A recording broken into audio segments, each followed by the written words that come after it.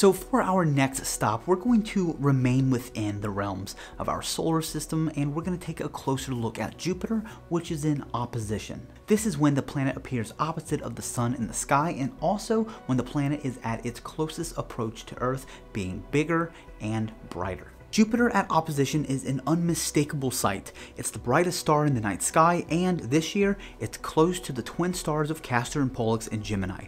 Being opposite the sun in the sky, it'll rise at sunset and set at sunrise, giving you the entire night to observe the planet. Binoculars will show its 4 largest moons as tiny points of light on either side of the planet, while even a small telescope will show dark bands in its atmosphere. Scopes with an aperture of about 6 inches or greater can also detect the planet's famous Great Red Spot, an Earth-sized hurricane that has raged through the atmosphere for 400 years. When it comes to viewing the planets like Jupiter, the larger the telescope, the more detail, the more contrast that you will be able to pick up. But don't let that fool you, because Jupiter through any telescope is quite a sight to see.